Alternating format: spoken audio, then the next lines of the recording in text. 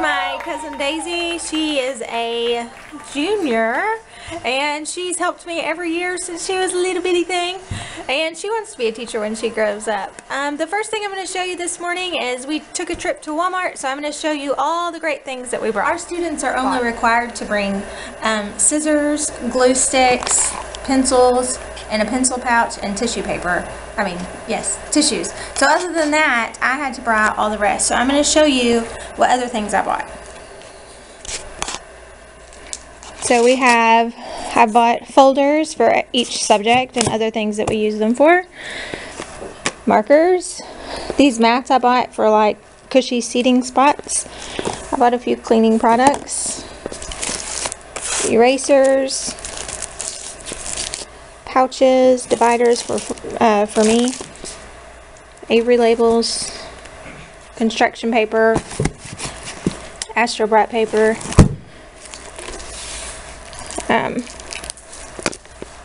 colored manila folders, and just plain manila folders. These suction cup hooks. I'm going to be putting my charts on my windows, so that's why I needed those. Some glue bottles, magnets, staples, binder clips, tape refills, then some command refills, and just some Post-it tab organizers. Then I went to Dollar Tree and I bought these things. So I'm going to have like a special student chair of the week, and the kid that sits there gets to use my special supplies, and I'm going to put this in the caddy. I got this all from the Dollar Tree. I also picked up these erasers for the Dollar Tree. I was going to put these in my reading group, so when they meet with me they get to use these special erasers. Also from Walmart, I had to buy some glue sticks and a refiller for my label maker. So that's my first trip to Walmart. You can see that it's quite a lot. What I'm going to start doing today is putting away all these supplies. And while I'm doing that, I'm having my cousin, well, she volunteered to help, so I'm having her number folders for me. In the past, I've been really anal about making sure I have cute, fancy labels, but I've learned that the labels don't stick to these folders very well.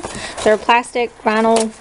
So what I'm having her do is putting a W for writing and numbering them 1 to 24. The red ones are going to be reading, so she's going to put R and number 1 through 24. The blue ones are going to be for writing, or no, the green ones are going to be for writing, so she's going to do a W and a number 1.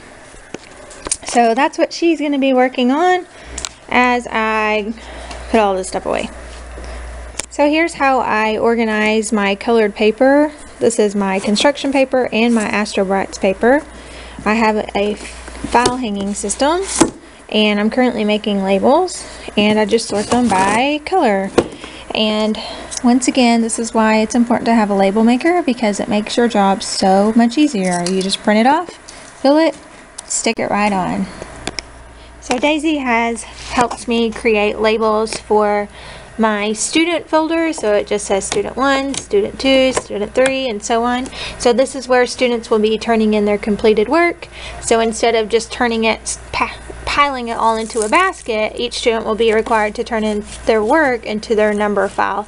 So I'm hoping that this way, at the end of the week or whenever I decide to check these files, that I can see quickly who's missing what paper from each file and who hasn't turned in which assignment. So I just had my cousin clean out and organize this Lazy Susan that I've created. It's one of my favorite products, and I think you would love it if you had it. So let me show you. My stepdad actually helped me build this. I bought all these bins from Hobby Lobby.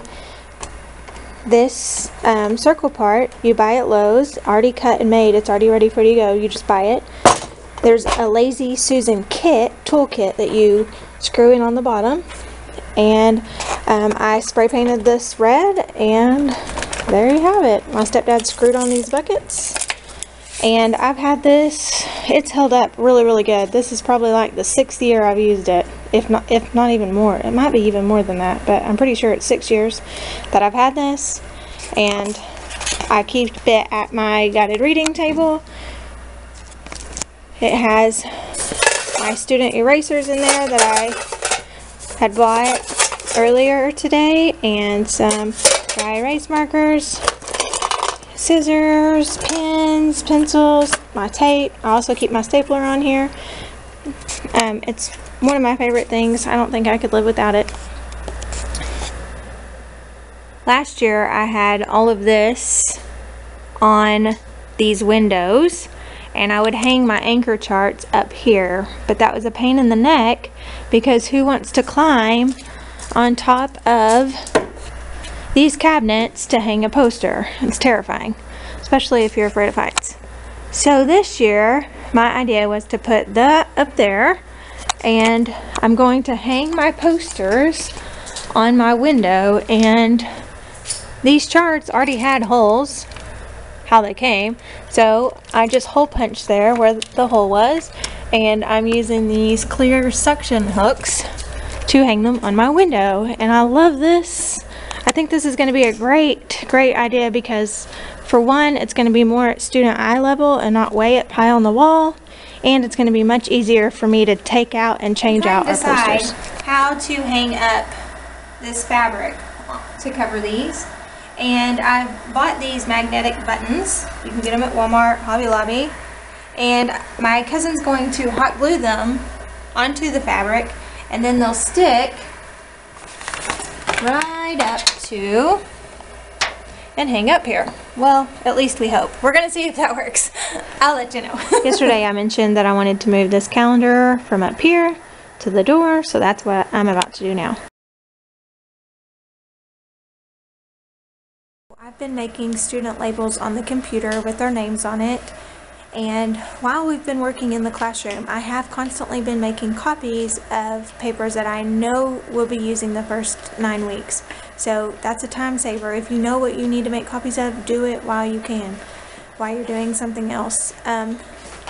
Daisy is currently putting all of what we're going to be doing for science in all of the student folders for me, so that's a big help there. So while we're working in the room, I'm making copies of what is going to go in students' writing folders. These resources that go in their folders will stay in there all year, and as we meet with them and I look at their writing and learn what they need help on, I will highlight the things that they're struggling with. So maybe a student writes the G incorrectly. Maybe they don't hang the G over the line. So I'm going to use a yellow crayon and highlight this on this paper so that they can remember that. Or maybe on this blends chart, the student doesn't know the st sound. So I might color in this box so that they can remember next time that the ST makes the st sound. Also in here, I'm going to have a personal word wall. I don't post a word wall around my room.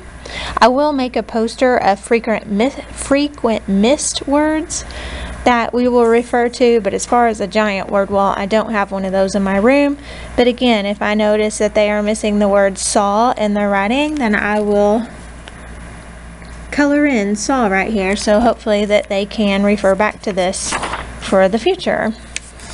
I also have in long vowel patterns, R-controlled vowels, capital letter reference page, editing page. So these will be the resources that will go into the binder, and they will keep there all year. These resources, I did not make all of them. I've only made a few. Most of them are free on the internet or on Teachers Pay Teachers. Okay, I'm going to show you how to make some quick labels or name tags for your students. So I bought these name tags at a teacher store, and they're very, very flimsy. So what I'm going to do is I'm going to peel off the back of these.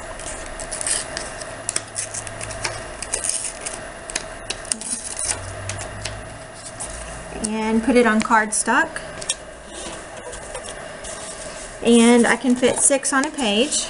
Then I'm going to take a student name that I have printed on a label, peel it off, stick it on.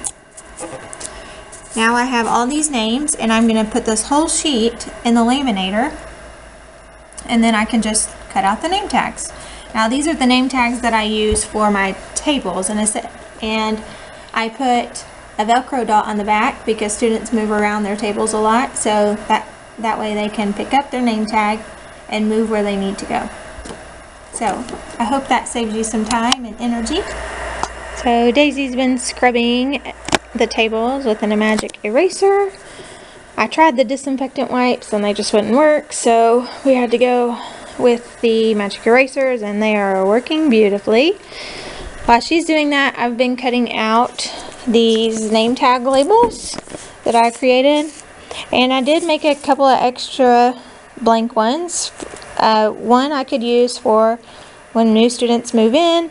All I have to do is add their name with the label on it, and I can cover it with packaging tape to protect it. And then I can also use any extras for labels around my classroom on things. I had these, so I went ahead and just laminated these so I could use as labels around the room. I had these too, so I made 2 sets of class names. One will be for name tags, the other I'm probably going to use for like partnering my kids, so we have to have students and partners, so I'll probably use these to assign and post their partners. So that's what we're up to right now. Cutting and scrubbing. I did want to mention that I'm just eyeballing the edges around there. They're not perfectly even, and I'm happy with that. There are things in life as a teacher that you cannot be a perfectionist on and stress out about. These are name tags. Kids will not care if one side's a little bit wider than the other side, I promise you. Worked really hard today, and we're ready to go home. Join me tomorrow. Bye.